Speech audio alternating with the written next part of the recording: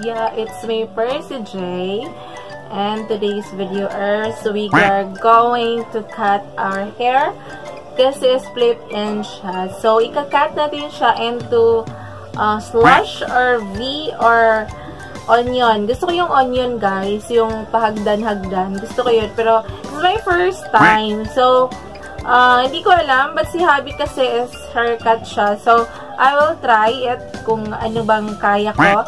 So, ito-try natin into V or, hindi ko alam. Basta makuha lang natin yung ating, makuha lang natin yung split ends, diba? So, yan. Ika-cut natin siya. So, into onion or slash, diba? Onion or slash, depende na. So, before that, kung bago pa lang dito sa aking channel, please do subscribe and click that bell button para pa-update ka lagi sa aking mga upcoming videos. Oh my baby, got me staring at you, so I'm crazy. Won't you bend that back for me? We won't stop, got you feeling both love. You get to fly with me. So yun guys, lilipat tayo dun sa labas kasi nga medyo dito no, madilim. So lilipat tayo doon sa labas para makita natin itong ating hair. So see you there. A few moments later. So guys, dapat natin suklayin ang ating buhok, no? Kasi natin i-balance. So suklayin natin siya. Suklay hanggang sa matapos kasi parang medyo magulo. Yan, tigas. Yan. So, ang tigas ng ating buhok. So, yun, hindi tayo nagsuklay. So, kailangan natin siyang suklayin. So, kailangan natin mas smooth yung ating hair. So, yun. So, yun. So, okay na guys. Smooth na yung ating hair. So, we start it with our bangs, no? Dito sa unahan. Kuha tayo ka ng kaunti. Hindi naman siya bangs, pero dito kasi siya dapat mag-start. So, ayun sa source. So, yan. Kunin natin kaunti yung ating harapan. Kukunin natin siya kaunti. So, yan. Kunin lang natin siya kaunti talaga. Yung parang medyo bang siya. Yung ganyan. So, yan. Pag nakita nyo yan, yung kaunting-kaunti na lang yan. So, gugupitin natin. So, yan lang natin kung saan yung medyo split ends. Ika-cut natin yung ating hair. So, dapat, hindi naman straight. Slanting daw eh. So, slanting daw natin siya. So, dapat natin paano ba to ang ng gunting natin. So, yon hindi ko alam. So, yon start tayo with the slanting with the ends, no? So, 1 inch lang kasi kaunti. Konting-konti lang ating gugupitin. So, pagkagupit natin, ano ba yan? Oo. Ano yung aking scissor. So, yun na. Diyan tayo mag-start, guys. So, pag parang feeling nyo na parang sexy na yung ating buhok. So, yun. Mag-start na tayo sa susunod. Pero, yan lang natin. Parang kaunti pa. Parang straight pa kaunti. Kaunting-kaunti. So, yun. So, ganun lang, guys. Nyo lang kung saan nyo gusto, no? So, hindi ko alam kung anong effect nito, guys, no? Pero sana mag-success tayo sa ating ginagawa. Kasi sayang yung ating pinaghirapan. So, yun, hatiin natin siya. So, dyan na mag-start. So, yan. Pagkahati mo dyan, siya magsunod. So, sa susunod, guys, ganun din. Follow our leader. Follow the leader, no? So, nakakuha na tayo ng isa. So, kuha tayo kaunti. So, islanting pa natin yung guide natin na unang pinutol. So, yon. So, i-guide lang natin, anuhin natin yung, yung una nating pinutol. I-follow lang natin yung kasunod. So, hindi ko alam, basta mawala lang yung split ends natin, no? So, yon ay ano na natin. I-follow nyo lang guys hanggang sa matapos, hanggang sa mapalo na yung iba. Ganon pa rin yung anuhin nyo, gagawin nyo. Next is, ganon pa din, gupit ng gupit hanggang sa maubos na yung mga split ends natin, no? So, nakita nyo, medyo brown yung aking dulo. Di ko alam, parang ano to. Parang ano to dati guys, kasi color itong aking buhok. So, medyo may color yung dulo ng aking hair. So, yan. So, tapos na ata ito. Parang meron pa, hindi ko alam. Parang meron pa. So, try natin tingnan. So, makikita nyo naman yan sa inyong ano, na kung ano yung kulang, no? So, yan. Split ends lang naman kasi yung kulang, even though gusto natin yung onion cut, pero parang hindi natin yun ma-achieve ngayon. So, parang hindi ko alam, parang hindi siya talaga natin makuha, no? Split ends na lang muna yung target natin, guys. So, kailangan natin siyang putulin yung ating split ends. So, parang pagkikita nyo naman yun sa, ano nyo, sa sarili nyo na, ano ba, kung open lang sana yung, kung pwede lang sana tayo mag ano, no. Next time siguro mag-ipa-parlor ko na lang ito sa ating buhok kasi parang kawawa na, no. It's been a long time guys na hindi na ako nakapag ano ng aking buhok, no. 1 year na siguro. So dapat every year makatikim naman to ng counting fresh ng ating ulo. So yun, parang nakita ko pa yung split ends guys, parang ang ano pa, ang haba pa, parang gusto ko siyang anuhin lahat, no. Gusto ko siyang gupitin lahat ng mga split ends na nandyan. So, parang gusto ko siyang lahatin na lang. So, parang gusto kong kukunin lahat ng brown. Pero baka magalit si Habi sa atin, no? Kasi ayaw ni Habi nang ginuputin.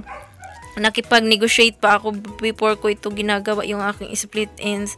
So, yun, gupitin nyo lang guys hanggang saan gusto nyo. Hindi ko na alam anong gagawin ko nito.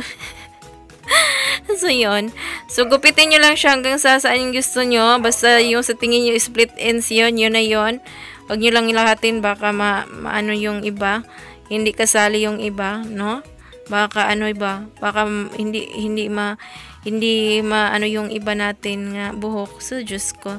Ako lang gusto ko kunin lahat ng brown. Pero parang si Habi kasi sabi niya, 1 inch lang ha, 1 inch. Oh, ano ba yung 1 inch ko? Parang liit pa lang naman yung 1 inch ko eh. Pero ang daming split ends guys. Kung alam nyo, nakikita nyo ito. Oh. Yan. So, hindi na kayang upo. So, tayo na tayo, no? So, yun ang aking hair. So, nakita nyo naman. So, gugupitin natin. Gugupitin. Paano ba magupit? Try natin. Diyos ko. Basta kung alang pili nyo na may split ends, gupitin nyo na yan. Huwag nyo na kayong patumpik-tumpik pa. Ganun yung kung saan nyo gustong gupitin nyo na. Next time punta na talaga tayo ng parlor. Baka kasi maano yung natin masira. So yun guys, ganun lang naman siguro yung pag nakakita kayo ng mga split ends, ganun lang. Tingnan natin mamaya kung anong effect, no? So yun. Parang kung ano lang yung saan kayo komportable na gupitin. So, kung masasayangan kayo, wag nyo na ipatuloy. So, yun. Split ends lang naman yung kukunin natin eh. So, yun na. So, yun. So, okay naman siguro. Anong nangyayari nito? Parang straight na parang hindi. Parang anong nangyayari dito? Ano nangyayari? So, next guys, i-ano natin. Parang okay naman ito. Parang okay na itong ating buhok. So, okay na itong sa kabila. So, lipat naman tayo. Parang lipat na tayo sa kabila. So, ganun pa rin yung ganun yung process sa kabila, guys. So, parang okay naman. Wala na siya. So, yun.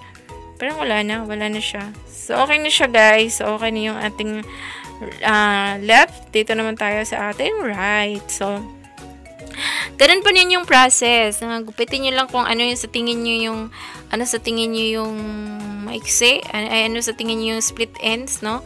So, yun, nakita ko na. Parang gusto ko siyang itayo na lang. So, yun. Nakikita nyo ba yung aking buhok? So, yun. Hindi ko alam. Sige, tingnan natin. Iputinin na natin kung saan nyo gusto. Saan nyo gusto. So, sige na.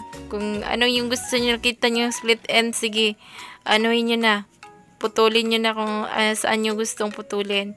Basta yung split ends yung sa tingin nyo split ends. Pero, wag yung hindi split ends kasi parang ang hirap magpaano ng buhok, guys. Ang hirap magpahaba ng buhok kung alam niyo lang. Oo. Sa akin kasi parang manipis yung aking buhok. So, nahihirapan ako kung paano siya pakapalin.